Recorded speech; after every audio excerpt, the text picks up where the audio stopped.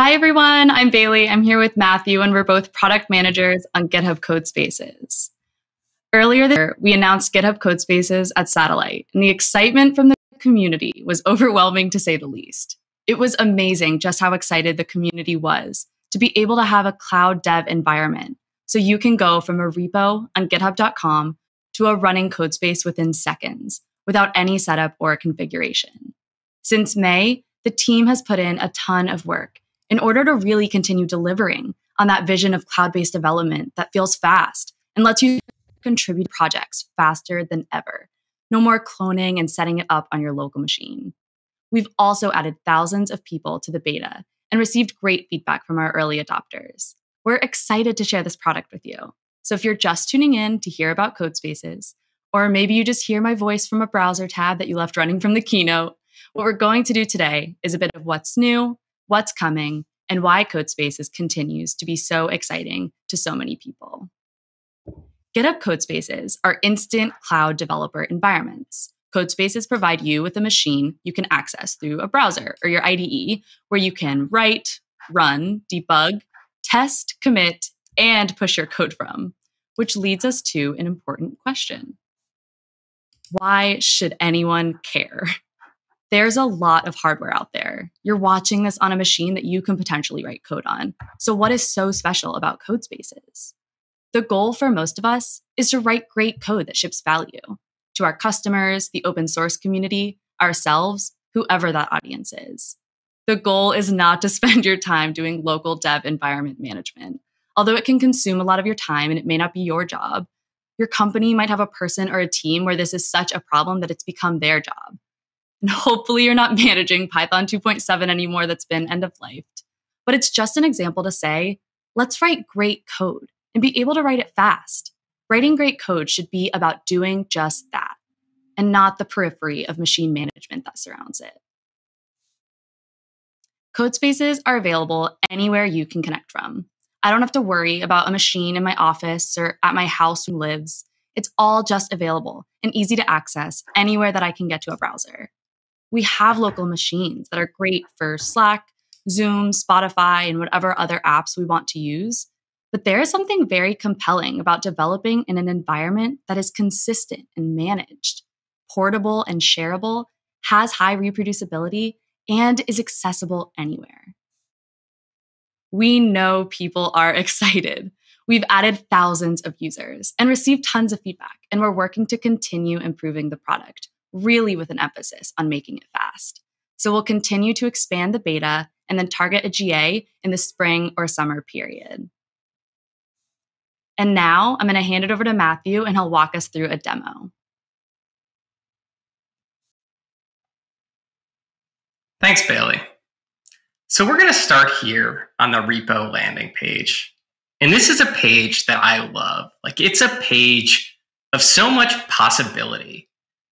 Every new project you come across, you're probably starting on the repo landing page. And there's so much information here. There's so much density of information. You have the code, you have the contributors, you have a README. There's just so much to absorb here. And again, this page is so exciting. I almost get nostalgic for it talking about it, thinking about learning a new language the first time I came across a really exciting project or something I potentially want to pull into a project I'm working on, and I get to the repo landing page.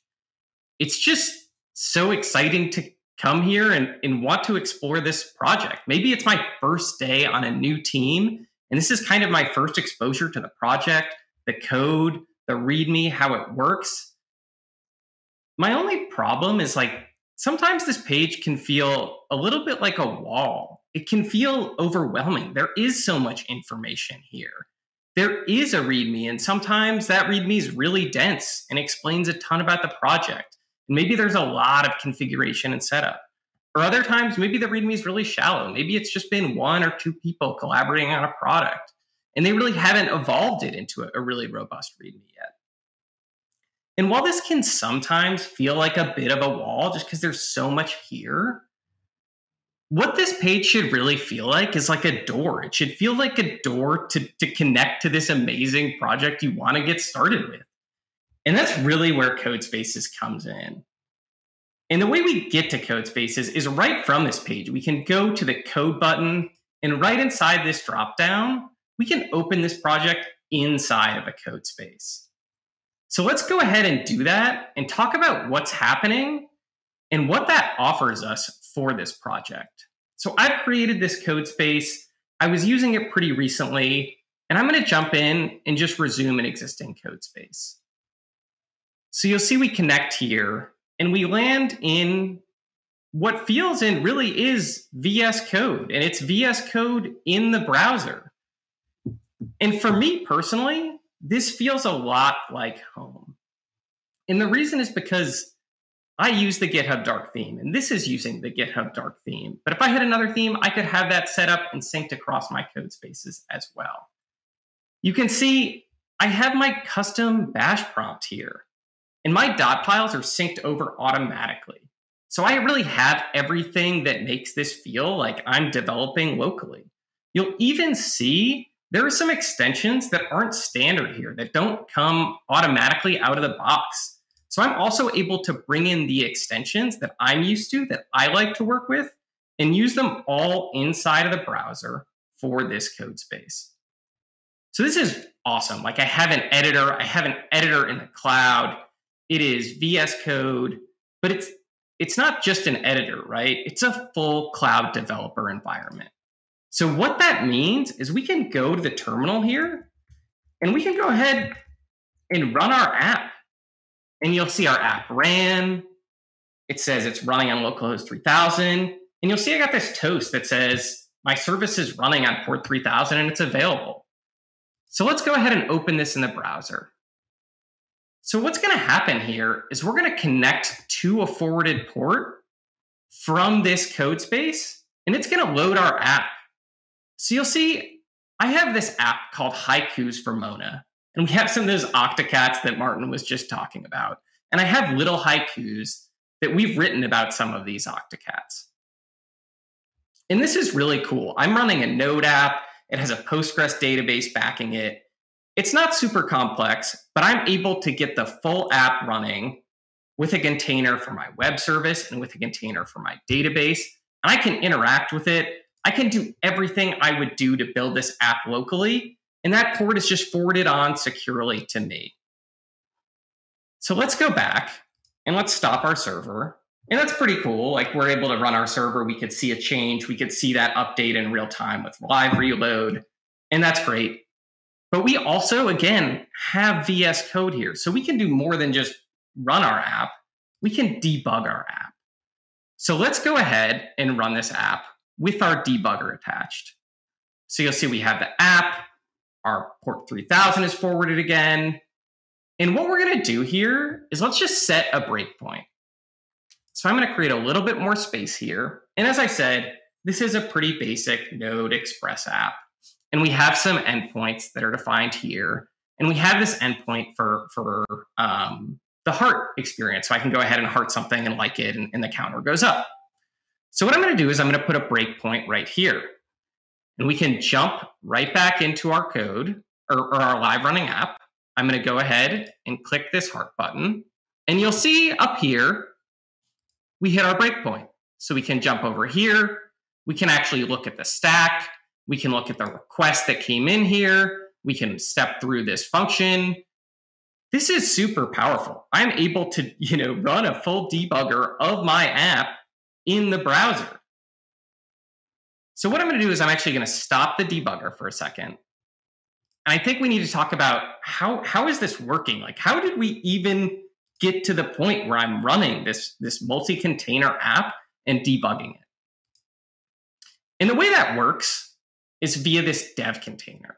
So you'll see up top, I have a dev container, and then we have this JSON file. So let's click in here and check this out. So what this really does is provides an instruction set for how to go ahead and create my Codespace and what configuration I really want to bring with it. So what you'll see here is we have our app, and I'm referencing a Docker Compose. I have some forwarded ports. I'm able to bring in some settings. So I want to be using Bash, so that's brought in automatically. So this is really cool. And it's really powerful, right? Because we can go and we can check out this Docker Compose I just referenced. And you'll see I have two services here. I have a web service, and that depends on my database service. So we'll go ahead and we'll collapse the web service. And you can see I have my Postgres database. So when we actually go ahead and we create this code space, you have, your web service in a container, you have your database in a container, and then we're connected to that. And we're doing all of our development with these containers. So let's jump back here and let's continue to walk through this dev container. So we have a post create command. So basically I'm saying, hey, when you go ahead and create my code space, I want you to do my npm install for me. And then this last part is super cool. So I can load in extensions. And the great part about this, again, is this is config as code. This lives in the repo. So when I put these extensions in here for the project, it means not only I get the benefit of having these things, but my team does. So we take something like ESLint, which is a tool I love to do my linting. And maybe I have a style guide for my team, and I want everyone to be able to use that same style guide. If we open it in a code space, it's preloaded there. It can be set up with our style guide. So right now I haven't, finished configuring it. So if we actually did an extends here, and then we did ESLint recommended, we can go ahead and you actually see my index file is now raising 5 problems. And if we went back into our terminal, you'll see I have a lot of assignments. I did some refactoring, and I have some assignments that I'm actually not using, and they're just sitting here in the project. So I haven't really finished my refactor, but it's things like this that ESLint can catch for me. And I can just standardize this across everyone in this project. So the code comes out really uniform. And I love that. So let's keep walking this file. And what you'll see inside of here is I also have this SQL Tools extension. And this is another extension that I love. So what I'm going to do is I'm going to demo this really fast. And what it lets me do is it lets me connect to my Postgres database. I can even run a query over that Postgres database to see what we're looking at.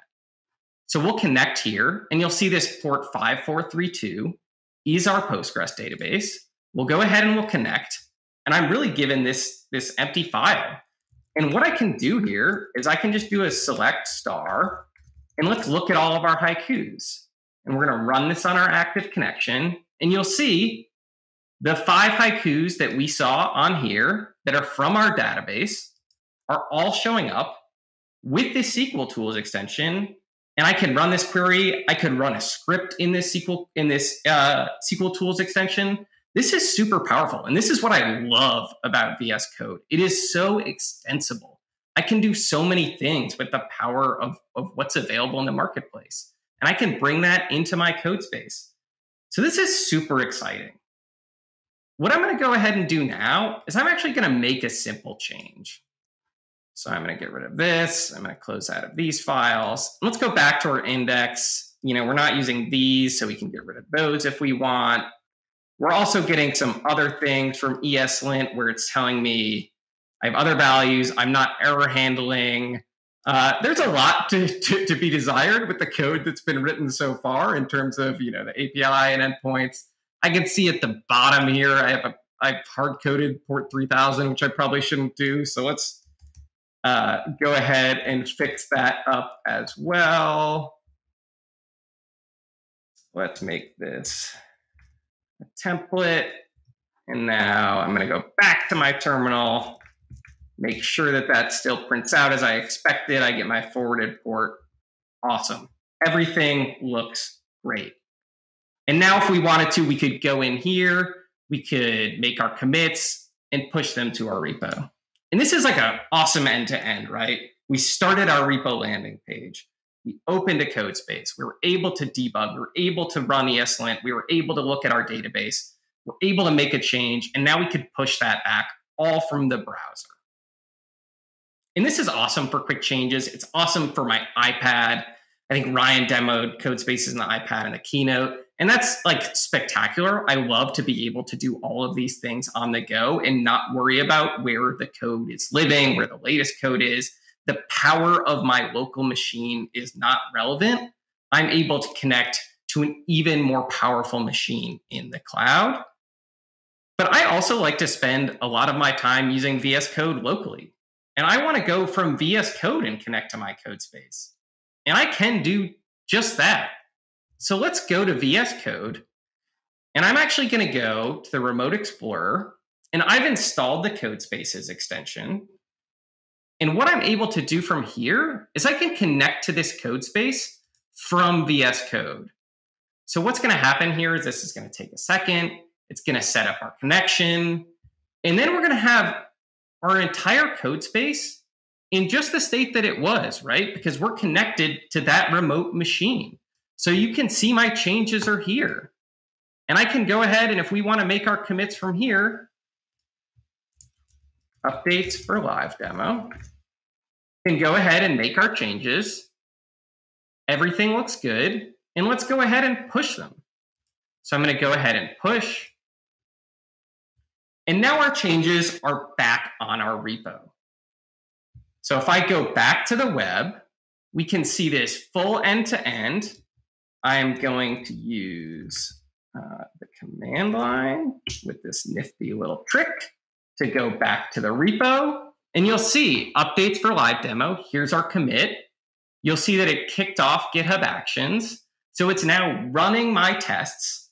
And we did all of this from the Codespace. Again, we started in the web. We opened our Codespace. We ran our app. We ran our debugger. We set up ESLint. We looked at everything in our SQL Tools extension. We went down to the desktop, connected from VS Code. And then we went ahead and we pushed our changes. And we were able to kick off GitHub Actions. So all of this just from a Codespace. I didn't have to do any machine configuration. It doesn't matter what else is running on my machine, what is competing for resources, how much CPU or RAM I have. I'm able to just do this from a Codespace. So I hope this demo was really compelling. And I hope this is really exciting to see what Codespaces can do. I'm going to switch out of screen share. And I also want to plug, if I may, really quickly. Allison is doing a talk. Allison is our teammate, and it's on the developer stream. So after this, if you want to see an even deeper dive, some tips and tricks, some additional functionality I wasn't able to cover in this, if you jump to the developer stream, you can see Allison's talk, and it'll be amazing. Check it out over there. The last thing I want to do is just say, thank you so much, one, to the team that is building this, that is in discussions now. You can just go ahead and talk to the team in discussions. They're like coding celebrities. You can just talk to the real people that are building this. You can talk to us on GitHub community as well. So definitely engage with us there. In addition to that, thanks, a huge thanks to the team, a huge thanks to Bailey, everyone involved in the production here, but also a huge thanks to everyone in the beta. We know folks want to get into the beta. We are going to be adding more and more folks as we target our GA. But those that have given feedback, those that have tweeted us, those that have had put things in the community, it's been spectacular. The engagement has been incredible, as Bailey said, from the moment we debuted this at Satellite. And it's so special to work on this project because there is so much excitement. And it's really because of the people that are excited about VS Code, the people that are excited about this. So thank you so much for trying the beta. And that's our demo. So I can't wait to kind of see some of the questions that y'all have.